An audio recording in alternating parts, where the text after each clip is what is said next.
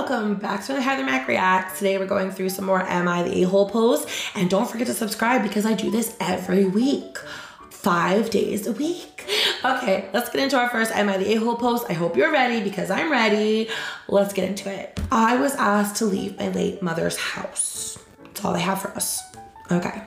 I should say from the offset that I have no issues with gay people, but until recently, I didn't know anyone who is gay, lesbian, or transgender. I don't understand it myself, but whatever people want to do in their home is their business. Sounds like you do have a little bit of a problem with it, but okay. My mother passed away 2 years ago, and all my siblings reluctantly decided we needed to sell the house. My niece, 30 female, decided she wanted to buy the house with her boyfriend, and I was very surprised to see that she was able to afford to do so. She has always struck me as being quite lazy. We were all pleased to be able to keep my late mother's house in the family. She moved into the house with her partner. I'm not sure what the correct terminology is, but her partner sexually identifies as a woman. My niece and her partner have been together for some time, and he has only been identifying as a woman for about a year. My niece claims to be a lesbian. I don't understand it because she was straight for some time until her partner became a woman. I'm unsure how to ask those questions without being accused of being homophobia. of being homophobia. Also, like I said, I don't have an issue with this under normal circumstances. People can do what they want to do in their own homes, but this is my late mother's house. I expressed my concerns to my younger sister, 58 female, also my niece's aunt, not her mother, who laughed and thought I was being a bit unreasonable, but didn't press the issue too much. She just said I shouldn't express that opinion to my niece. Yes, keep it to yourself. In the week leading up to New Year's, my niece offered to host a family Christmas gathering at the house. In my opinion, it was a very lovely family gathering. My other nieces and nephews, all adults, some of their own children, were also present. However, just after dinner time, I was pulled aside by my sister, niece's mother, because I hadn't been referring to my niece's partner correctly. Nobody had corrected me until then. Nobody else really seemed to mind that much, although I was told I was the only person referring to him incorrectly. I haven't been told explicitly to refer to him in any way, so I did not want to stop referring to him in the way I had been for so long. My sister was upset with me for not trying to be respectful, and I calmly explained my point of view that as we were in my late mother's house, we should respect her by calling everyone else by their birth name and do away with all the silliness with labels. Oh, is that your opinion? And what makes you think that your opinion is more valid than anyone else's opinion? At this point, my niece got involved and asked me to either continue the facade with her partner or leave. My wife and I left shortly after. Now my niece and her mother, my sister, are not speaking to me despite my attempts to reach out, and my younger sister claims I'll be lucky to be invited to my niece's wedding. My wife agrees with me that it's all blown out of proportion. I was calm throughout the situation and found the whole thing quite ridiculous. I should not be denied access to a house that has many important childhood memories simply because I don't understand labels and the LGBT movement, especially considering I do actually respect his decision to do whatever he wants. However, apparently I am not allowed to do whatever I want in the safety of my own childhood home or respect my late mother's memory. Let me just explain something to you. There's just one thing that you need to know. It's not your house. It's not your house. It was your late mother's house, and now it is no more. And it doesn't matter that you grew up there because if some stranger bought it, would you be allowed to just burst in and start calling people by the wrong pronouns? I don't think so. You're rude, you're an a-hole, and I don't care what they do in the privacy of their own home. That is their own home. It's not your home. It's not your mom's home anymore. She's dead. It was sold. It's not yours. Y'all, you can go ahead and bring them in. Because this person is arrogant, entitled, ignorant, and an a-hole. Whew, that one got me. Okay, that one got me. I wanna know what you think in the comments. I'm gonna pull it together for a moment so we can get to the next story. Okay, next, am I the a-hole? Am I the a-hole for having really strict rules in my wedding? Y'all, I've heard about this one, and we have the rules. So we're gonna go through them all. Buckle up. I apologize for my bad English. Both me, 23 female, and my fiance, 25 male, agree that we should have a lot of rules that are very strict. The reason for that is because although the wedding is very short, it's very important. Me and my fiance told all our families and friends we would be having a lot of rules, and they all assured us they are fine with it. At that time, we hadn't discussed the rules yet. We just knew it would be very strict. Me and my fiance carefully chose the rules, and in total, there was about 30 rules.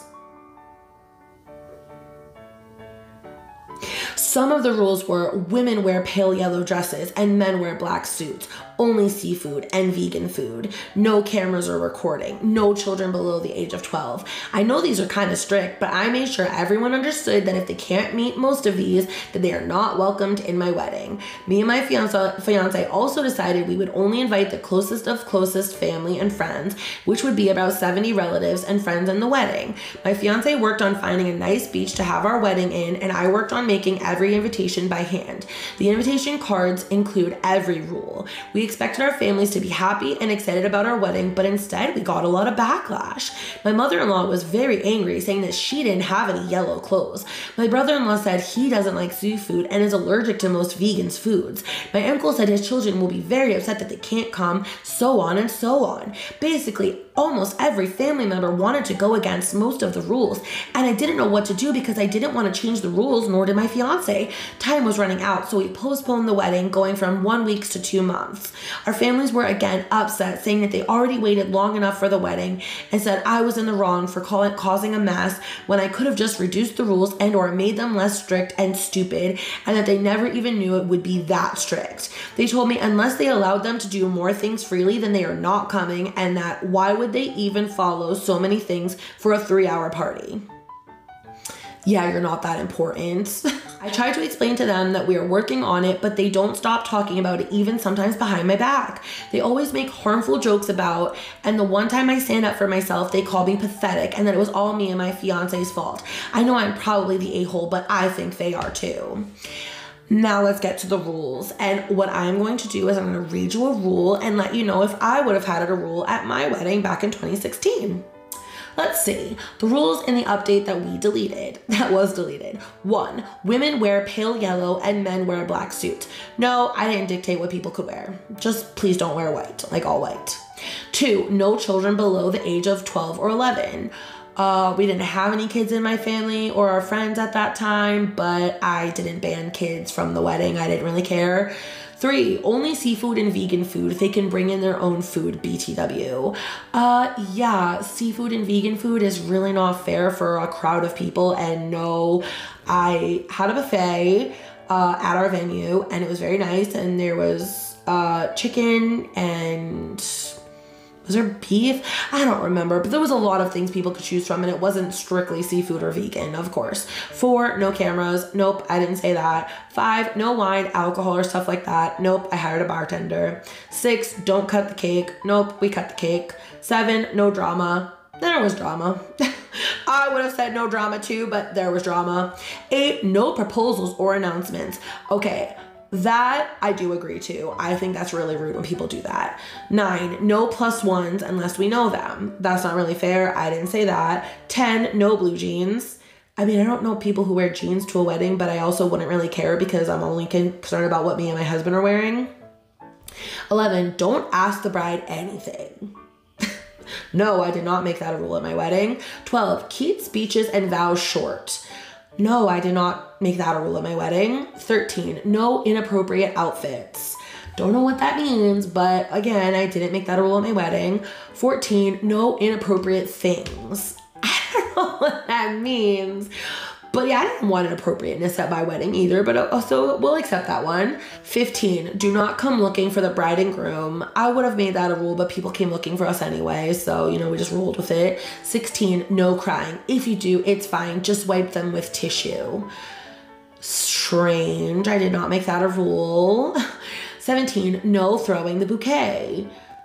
Nope, I definitely threw my bouquet. 18, no screaming, shouting, or yelling. I mean, my niece was, oh, you know what? My niece is under 12. She was 7 or 8 at the time, I think. So yeah, she was a kid. She was there. I don't know if she was yelling or screaming, but probably at some point in the, after party, not after party, like reception. 19, no talking during the important bits. I think that's kind of obvious for most people and you don't have to tell them these things, but okay. 20, no surprises. Strange that you have to tell people this, but no, I did not make that a rule at my wedding. 21, no calling. If you do get a call, go somewhere private. Didn't do that either. Okay, 22, do not play loud music. Well, I hired a DJ, so there was loud music. 23, no inappropriate or crazy dancing. I would never dream of making that a rule at my wedding because the more inappropriate and the more crazy, the better. 24, no holding or touching bride's dress or veil. Strange that you're insisting that your closest of closest family and friends don't touch you, but okay. Don't be rude and inappropriate. I agree with that one. 26, you can't leave the wedding unless necessary. I don't know why you think you get to hold these people hostage. No, that was not a rule at my wedding. 27, do not give your invitation to someone else who might want to go. Do you really think this is such a hot ticket item? Like, calm down. 28, RSVP. Fair. Please RSVP. It's polite. 29, do not RSVP if you are not sure if you are coming. Okay, fair. Okay, that's the end of the rules. They're just as ridiculous as I thought they were going to be. I only agreed with, 3, 4, like conditionally. Yeah, this person is nuts. Her and her fiance are definitely the a-holes. Not even really a question. I don't know what you think in the comments though. Leave it below. Let's get on to the next story. Am I the a-hole for throwing away the elf on the shelf and ruining Christmas for my kids after my husband's prank? For context, this year was the first time we would try the elf on the shelf with our kids. We have 3 kids, Lucas 9, Andy 8, and Claire 5, where Lucas and Andy are from past relationships. However, Miles, my husband, has accepted Andy as his, and so did I with Lucas. Every Christmas is special for Andy. His birthday is on December 24th. His dad started a tradition where Santa would have consideration with him for being a kid of Christmas, so he feels magical and special. I always try to give him that. Last year I left Santa Claus footsteps, ate a carrot, and grass he left for Rudolph, stuff like that. My husband doesn't think it's a good idea. I do all that for him and I'm showing him favoritism, so we should shut it down because of my ex's decision to create a tradition without considering my other kids' feelings. I disagree since I do consider the 3 of them, but he asked if we could do something else like Elf on the Shelf. I had no problem with it, but I didn't know how that works. He explained to me quickly and said he was the one who offered. I let him do it. We bought the cute elf. My kids named it Bob. Later, my husband explained that they should behave and never touch or hold Bob if they didn't want to be naughty.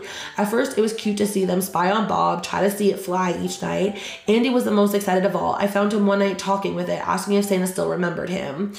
That is so cute. But my husband took seriously the behave or Bob would be naughty part. Lucas was his first victim after he didn't do his chores.